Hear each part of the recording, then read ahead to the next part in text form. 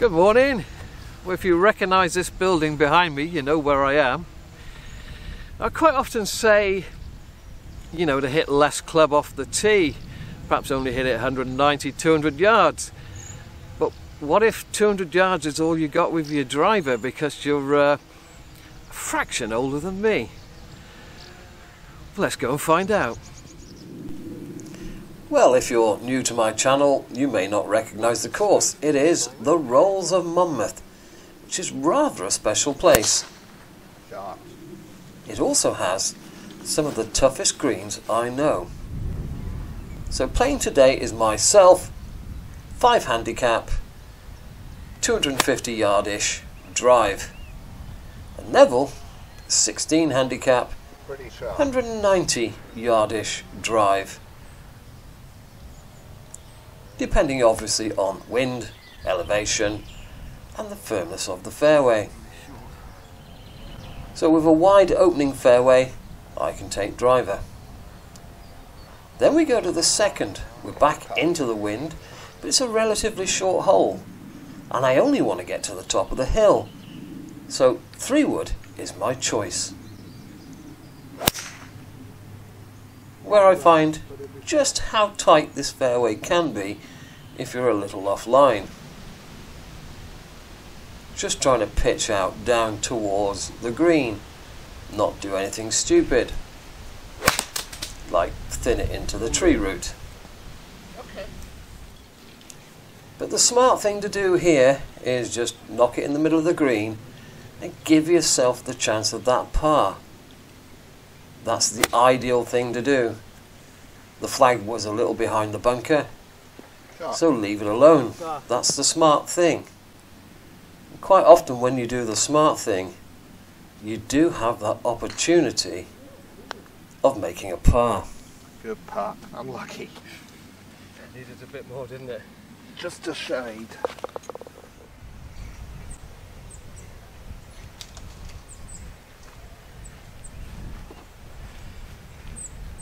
One of the interesting features on this zero-in rangefinder is you can measure the height of trees. This tree down the left is 26 yards tall, taller than my eye line, so I don't think I'm getting over the top of it with my 3-wood.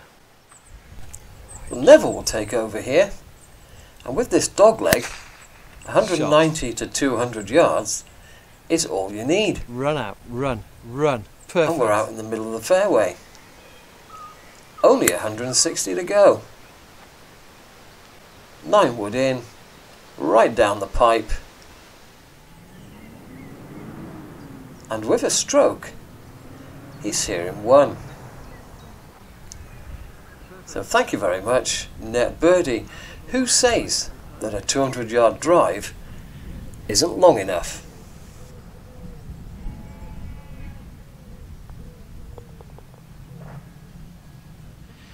Well, this is where a rangefinder really comes into its own.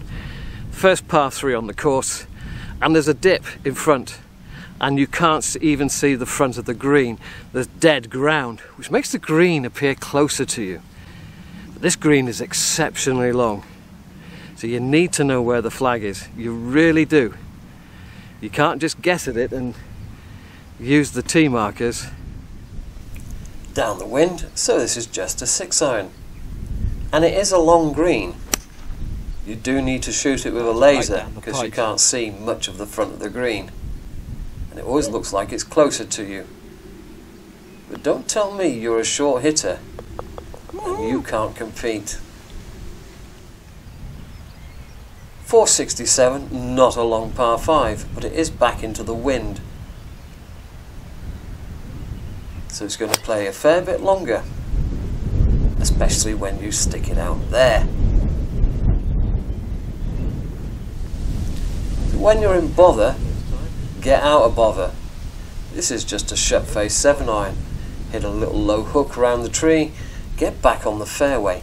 That's the smart thing to do, rather than trying to hit a longer club. And once you're back on the fairway, then you can attack the rest of the hole. Into the breeze, clubbed up. Safe wherever it ends up. Yeah, sharp. On the dance floor, despite a poor tee shot and despite having to chip and run out of trouble, Come on, Simon. I had the birdie chance if I could hit it, which I failed to do. Take a par though after all the rubbish I've been Left edge of the fairway. Now when you come to holes with big contours, the short hitter is most definitely at a disadvantage. I can go driver, I can get right to the top of the rise. Sharp. There's no doubt a 190 shooter and into this breeze, probably only going 170, is going to be in trouble on 407 yards. Oh, But who do you think wins the hole?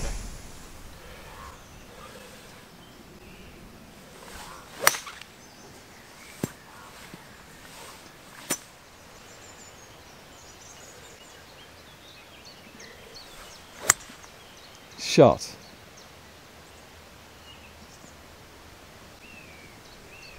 Just hold there. Just hold. Stay down.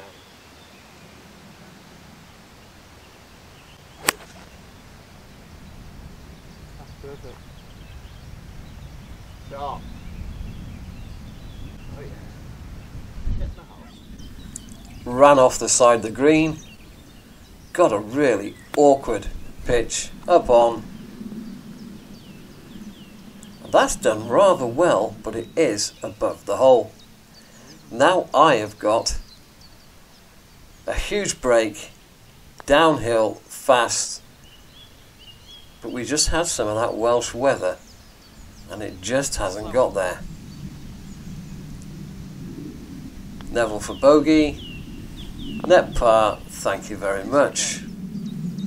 I got this for the half. And this is what I was afraid of at the first putt. When it starts going down this hill at the front of the green, it just goes and goes and goes. So my club choice from the fairway of 4-iron was wrong. I should have left myself something uphill where I could 2-putt rather than 4-putt from back there. Par 5 down the wind. Oh, you clown. And here's where I have most definitely got the advantage here. I can hit it higher, I can hit it further, I can get more of the slope and run on a long way.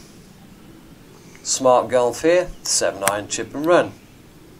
Under the branches, use the slope, get some more yards out of it. Perfect. I've got elevation, I've got wind behind. There's plenty of hazards down there, but there is no need to lay up. If you think you can do it, do it. Lovely looking shot. Neville playing his third, same again. If you think you can do it, do it. Kick left. Despite Left. the hazards. Left. Left.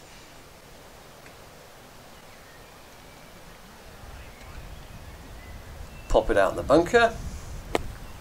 Well out. Now we're both on the green in 3. Unlucky.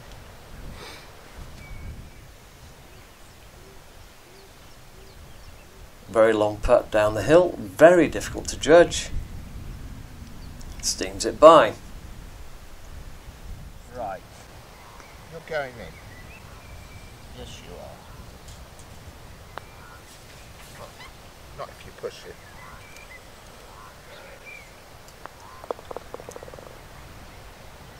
Net par for Neville.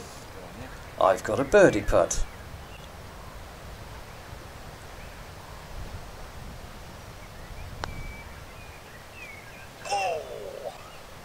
I get a par. So we're all square on this hole.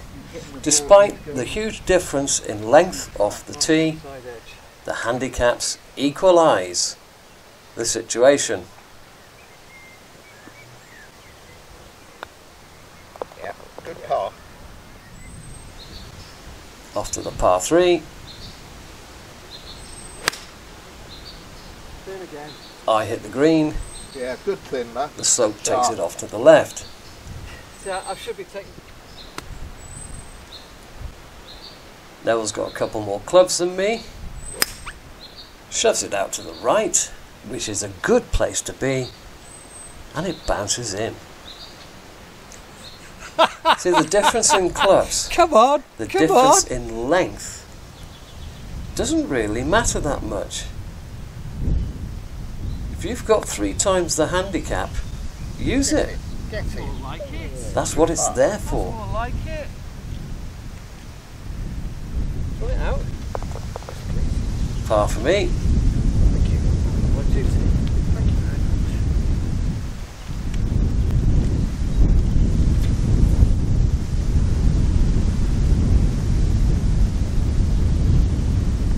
much. Neville's got a shot. This is for a net 1.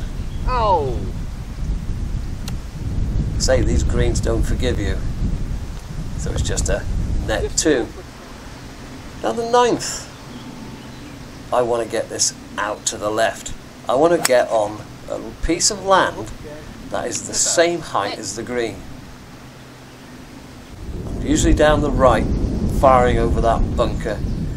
You can't see anything here, even though it is rough. I feel I've got a better chance.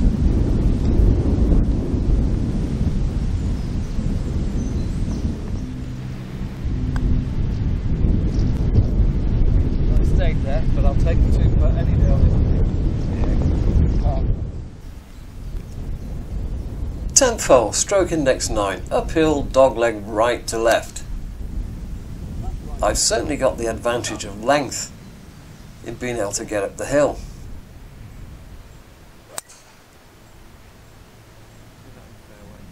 Oh, I love that shot tracer. Isn't it bloody awful? Blocked out.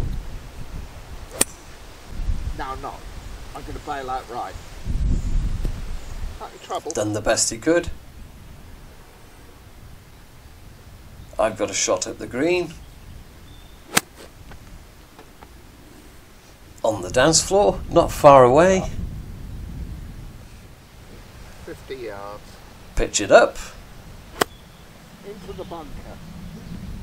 Oh, you lucky Just so-and-so. short. But it's a good place to be because it's under the hole.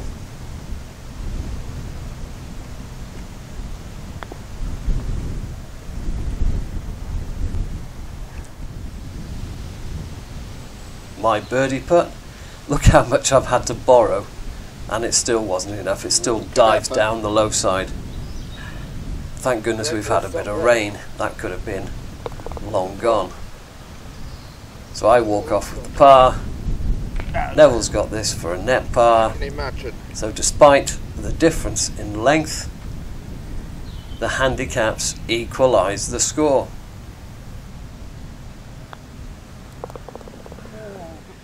I'll tell you what's been handy today. That's the big magnet on this. Yeah. I haven't had to go rooting around in my bag trying to find it. Number 11. Now I've hit driver the last 2 times here just for the camera. I wouldn't hit driver in a competition, so I'm definitely not going to hit driver when I'm trying to play smart golf. So instead of blasting driver for the camera today, I'm going to play the hole properly. So it's hybrid, or perhaps a 4-iron for me, down onto the flat bit. Then it's just a wedge.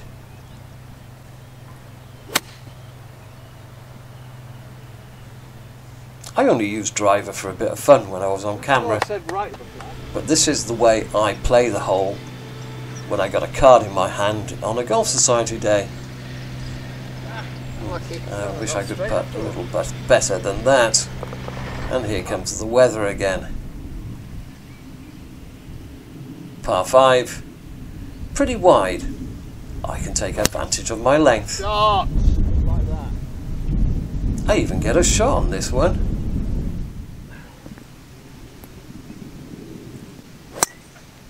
Lovely Good drive, but What a obviously great ball. considerably shorter. 3 wood, Just do that. out in the clear, can see the green for the 3rd shot. Me? Well, I wish I hadn't my 7 wood with me. I meant to bring it and forgot. So it's 5 wood, and I failed to get the height, so I've gone through the tree rather than over the tree. Clear shot at the green. Although I wish he'd played just for the front edge, like I mentioned. Just get it to the front, Over the back. because that doesn't hold. And I'm completely out of position. 47 yards. I think I got it about halfway. I went clean underneath it. Bunker shot. Play the contours of the green. Yeah, beautiful shot. And that's run round to about 3 feet. What a great shot. Oh no. Couple of stabs from behind the tree.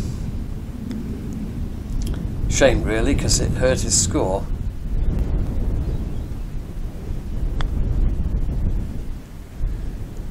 That's for a 6. Down for 7. Net 6. Wow, that dived. It did, didn't it?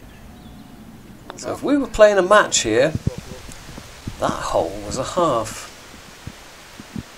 Coming downhill, I've got the advantage of using more loft, more stop. That looks lovely. But that's about it. I don't have any other advantage. And I'd be giving a shot in a match. So I would most certainly be at a disadvantage, even though my opponent is using 2 more clubs than me. See, being a short hitter doesn't really hurt you that much. Oh, hello. Sure, if we're playing a scratch competition, I'm going to beat you. If we're playing handicap competition, or match play, where I'm giving shots, Excellent 3, mate. it all gets equalised. Just a bit high. So I don't really want to hear, I only hit it 190 yards. I've got to use my driver. There's many an old guy who hits it 190 to 200 yards. No, that's a drive. That's a drive and a half. Who can show a clean pair of heels to a youngster who hits it 275 in the trees. I know, Beautiful shot. because as a younger man, I kept losing to them. Big. Actually, I still do, because I don't have enough shots.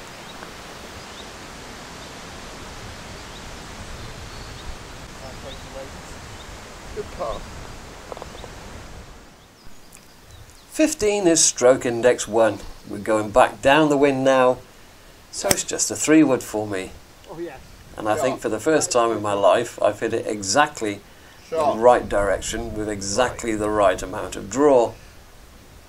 I've got Neville here, no doubt, with his short hitting driver. 184. No. That's a long way out. I tried to belt that. Lazy hands.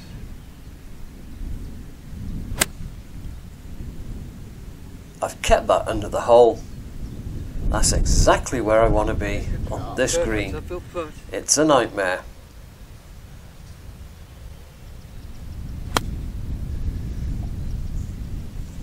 Oh, gone over. That's gone long. That's an even bigger nightmare. But it's so hard to putt on these greens. It is so steep. I can't get it anywhere near the hole. And Neville from the other side, well, he can't get it anywhere near the hole either. But what I hope you can see here, throughout the holes that we're playing together,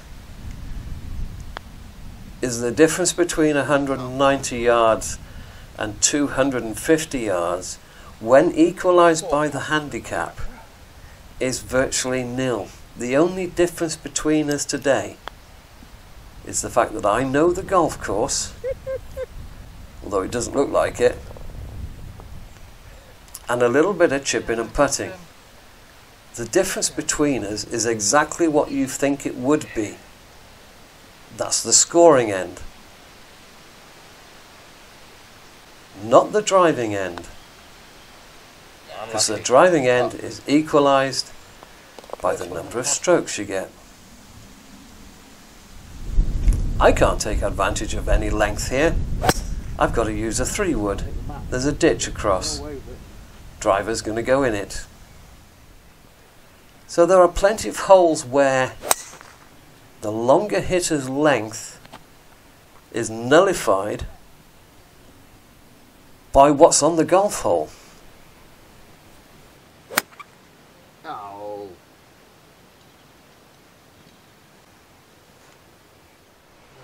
Stay down. And of course, if you give the driver shot for free, I'm 111 yards in one, and Neville's 35, 40 yards away in one. That's how it all gets equalised. You get a shot for free. How do you fancy this one? Stay down throughout the entire shot. Nail your chin to your shoes and stay down. Not great, but it's out. And that's all you want out of something like that. And as I say, the main difference between us today was my familiarity with the golf course, the chipping and the putting on these greens. In fact, we finished 2 Stableford points apart. That was it.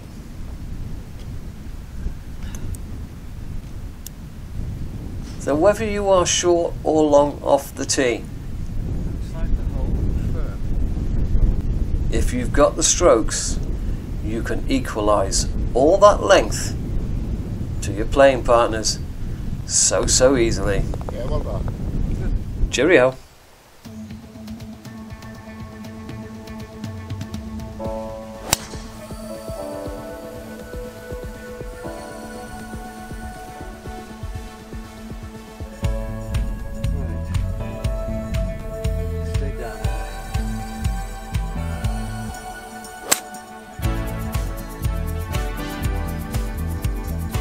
I've got.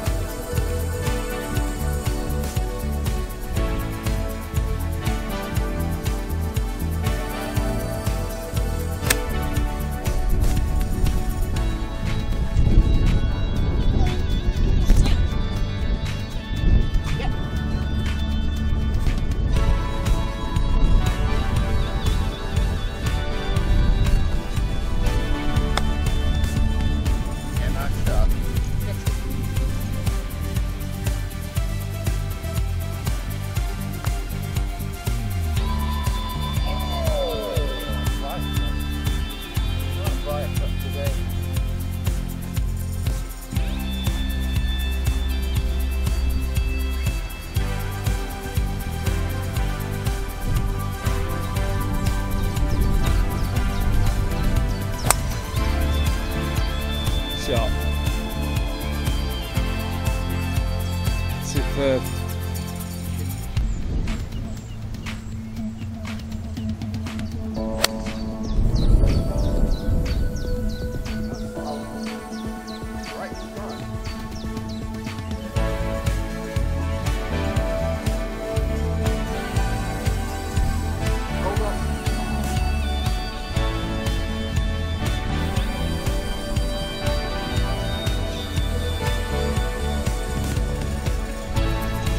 Get used to this. We can place this down, Well played. Thank you very much.